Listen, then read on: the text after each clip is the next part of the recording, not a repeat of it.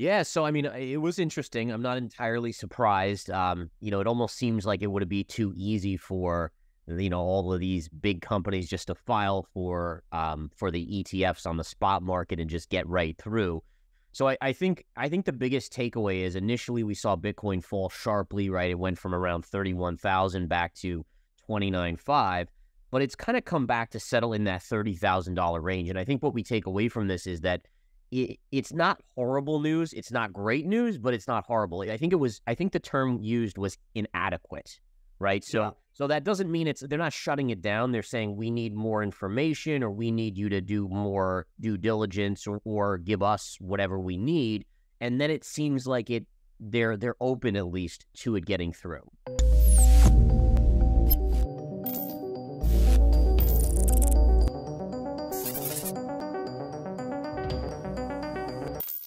The U.S. Securities and Exchange Commission, ETF, said recent filings to launch a spot Bitcoin ETF are inadequate, reported the WSJ Friday morning, citing sources close to the matter. The news sent the price of Bitcoin, BTC, plunging by $1,000, or more than 3%, in the space of a few minutes. At press time, Bitcoin was trading just above $30,000. According to the story, the SEC has informed NASDAQ and CBOE, the exchanges that filed the spot ETF paperwork for several of the asset managers, including BlackRock, BLK, and Fidelity, that the applications aren't sufficiently clear and comprehensive.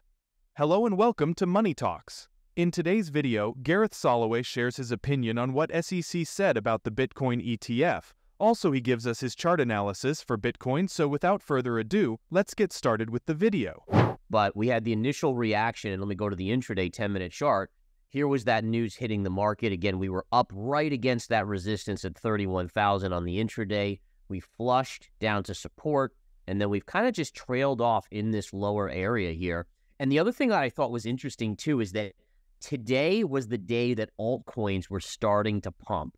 And it was amazing how that just took a lot of the wind out of the sails of the altcoins. Like, so if we go to the daily chart and you look at Cardano, for instance, Cardano was up into resistance earlier today, looking like it was trying to break out and go to this next level of 33, 34 cents. And that news just slammed it right down. So by hitting back at Bitcoin and the ETFs, they kind of took out the wind from behind the sails of the altcoins as well. At issue, the story continued, is that the filings didn't have enough detail with respect to the surveillance sharing agreements, including which spot Bitcoin exchange would be used. The asset managers can update their applications and refile, and the CBOE indicated to the WSJ and to CoinDesk that it plans to do so. The SEC said in previous ETF rejection orders that the sponsor of a Bitcoin trust would have to enter a surveillance sharing agreement with a regulated market of significant size. A market of significant size is one where anyone trying to manipulate the price of an exchange-traded product has to trade on the same market the exchange-traded product, ETP, is based on, meaning the agreement would let the sponsor and the trading platform identify any wannabe market manipulators. At present, no federal regulator has oversight of spot Bitcoin markets, a state of affairs the Commodity Futures Trading Commission has lobbied to change for years. BlackRock's spot ETF filing in mid-June had been the impetus for a strong run higher in the price of Bitcoin since, sending the crypto from below $26,000 to one-year highs above $31,000. The BlackRock application also set off a host of filings from several other asset managers, including fellow asset management giants Invesco, IVZ, and Fidelity, both of which refiled for approval of their previously rejected spot Bitcoin ETFs. So that's such a good question too, is because ultimately longer term, there's no doubt that having spot ETFs that are brought to the market by Fidelity or by BlackRock, that's a positive. That's a net positive. But you're right. I mean, we're talking about a year to a year and a half away. The crypto market barely can focus on a week to 2 weeks away. And so how do you when you talk to crypto investors, when this is so far away, do they stick around? What if, and again, this is my bear case, right, for Bitcoin. If Bitcoin is going to revisit its lows, it's not going to, in my opinion, have to do with a new fraud, a new this or new that. Even with Binance, the markets has kind of digested the chance that what the SEC has claimed is true.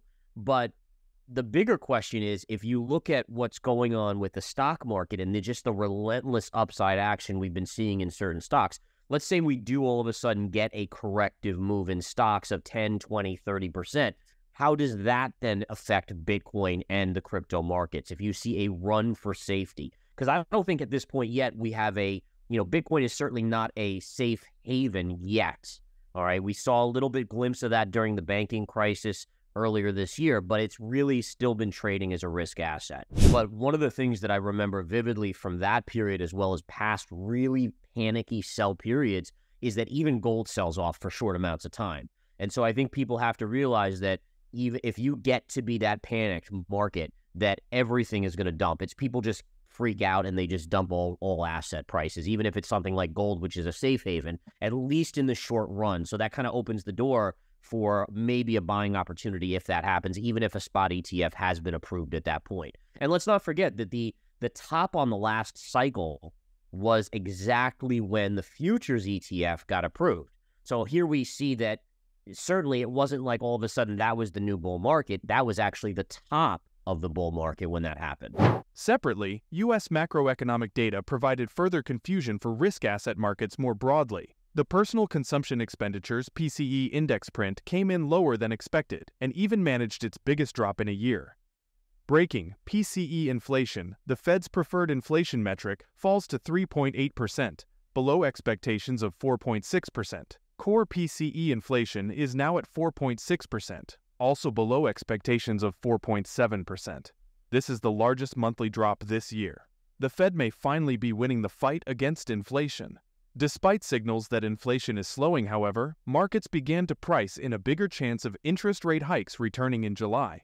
The latest data from CME Group's FedWatch tool put the odds of a 25 basis point hike next at nearly 90%. So there's some things that I'm seeing in these charts, and so this is the 10-year yield chart. And what we had was a wedge pattern that was a bullish wedge pattern. We broke out yesterday with that solid economic news that we got, the GDP revision at 2%.